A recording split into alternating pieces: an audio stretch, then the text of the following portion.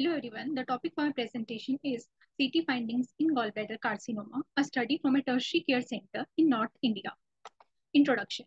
Gallbladder carcinoma is a highly malignant disease. It is the most common biliary tract malignancy. Patients usually present late when the disease is at advanced stage, so it is a very aggressive disease with poor prognosis. Gallbladder carcinoma is more common in females than in males. India contributes to 10% of global burden of this disease, with highest incidence in northern, eastern, central, and northeastern parts of the country. So early diagnosis of gallbladder carcinoma is the need of the hour. Role of ultrasound is limited in the diagnosis of this disease. So CT is a useful modality for diagnosis as well as staging of the gallbladder carcinoma, as it provides detailed information regarding the local invasion of the disease as well as the nodal spread and distant metastasis. So aim of the present study is to evaluate the role of CT as a non-invasive tool for diagnosis and staging of gallbladder carcinoma and to describe the spectrum of CT features of this disease. Methodology. The study was conducted on 40 patients in the Department of Radiodiagnosis and Imaging, GMC Jammu. Informed consent was taken from all patients. Detailed history examination was done. Inclusion criteria, patients with clinical suspicion or sonographic diagnosis of gallbladder mass were included, and exclusion criteria, patients who had undergone previous chemo, radiotherapy, surgery, or any intervention related to gallbladder were excluded. MDCT protocol, the patients fasted 6 to 8 hours prior to the study. Oral contrast was given for bowel liquefaction. Non-ionic iodinated contrast, iohexol, was used as intravenous contrast agent. Non-contrast CT followed by bi or triphasic CT was done. Thin axial slices and multiplanar reconstructed sections were obtained. Coming to images, this is the first case showing a heterogeneously enhancing mass lesion replacing the gallbladder. This is the most common pattern found in the present study. Next pattern was asymmetric mural thickening of the gallbladder wall. And this case, axial CT scan section showing asymmetric mural thickening of the body of the gallbladder, and in the second case, there is mural thickening involving the fundus. And third and least common pattern was polypoidal mass arising from the gallbladder wall and protruding into the lumen, as shown by the arrow. Infiltration of hepatic parenchyma was the most common associated feature found in the study.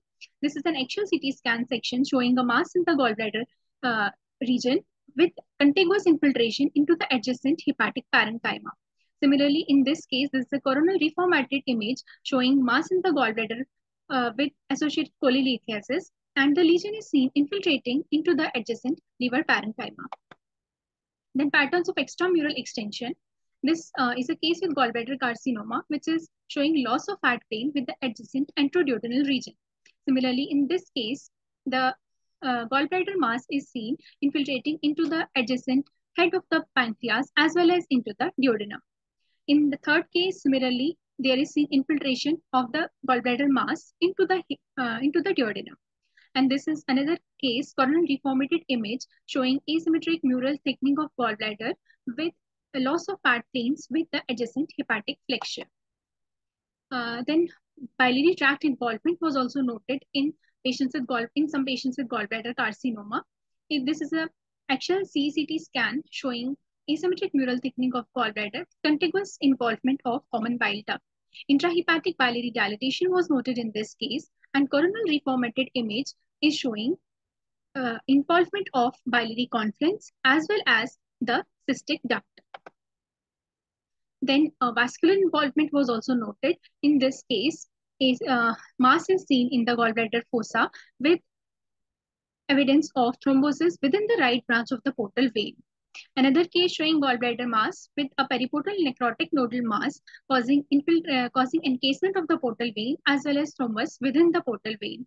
Similarly, another case, nodal mass in the periportal region is seen causing encasement and infiltration into the portal vein as well as causing encasement of the hepatic artery. Then different patterns of lymph node involvement. This is a case showing of gallbladder carcinoma showing a conglomerate necrotic periportal nodal mass causing encasement of the portal vein. In addition, peripancreatic, periduodenal nodes were also noted. Similarly, in this case, lymph nodes are seen along the celiac axis. In this case, nodes are noted along the superior mesenteric axis. Similarly, in this case, necrotic pre-aortic, para-aortic, retroperitoneal lymph nodes are noted. Then patterns of metastasis found in the present study in patients with gallbladder carcinoma.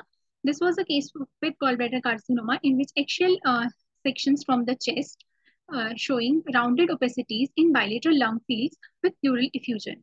Another case with gallbladder carcinoma, there was a heterogeneous mass lesion in the right adrenal gland suggesting metastasis.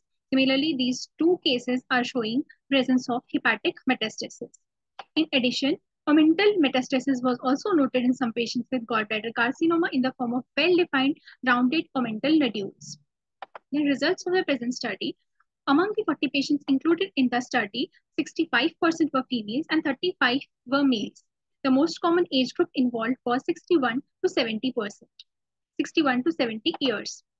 Then polylithiasis was seen in 62.5% of cases. Then three patterns of the lesion were seen in the present study. The most common was a mass replacing the gallbladder, seen in 60.5%, and another was wall thickening of the gallbladder, and the least common was polypoidal mass. Associated features noted were hepatic infiltration, involvement of the introduodenum, pancreatic, colonic, biliary, and vascular involvement. Then TNM staging was done according to the 8th AJCC guidelines, in which T1 is tumor confined to the lamina propria or muscle layer, T2 is tumor extending up to the serosa, T3 is invading the adjacent organs, T4 is vascular or distant organ involvement. N1 is 1 to 3 nodal involvement, and N4 is more than or 4 or more nodal involvement, and M1 is distant metastatic involvement. In this study, T1, T2 stage was seen in 10%, T3 in 24%, and T4 in 66% cases. Similarly, N1 and N2 stages were seen in 25 and 55% respectively. M1 was seen in 25% cases. Histopathological examination was done in 38 cases, of which 35 cases were proven to have gallbladder carcinoma, and the most common pattern was adenocarcinoma. 2 cases were xanthogranulomatous polycystitis. Discussion: CT scan provides a detailed evaluation of the extent and the staging of gallbladder carcinoma, which is key factor for planning the preoperative procedure. So in the present study, 3 patterns of involvement were seen. First was the most common was mass replacing the gallbladder, other was wall thickening pattern, and the least common was polypoidal lesion. Associated polylithiasis was seen in a large number of cases, which is similar to studies from North India. The most common associated feature was hepatic parenchymal infiltration, which is explained by the fact that there is a lack of the muscularis mucosae and submucosa in the gallbladder wall. Duodenal pancreatic hepatic involvement was also clearly depicted by the CT. In addition, lymphatic and distant organ lymphatic metastasis and distant organ metastasis were also clearly depicted by the CT scan. So from the study, we can conclude that the CT is the diagnostic modality of choice for diagnosis and staging of gallbladder carcinoma, which is essential for the preoperative planning and patient management. These were the references used in the present study. Thank you.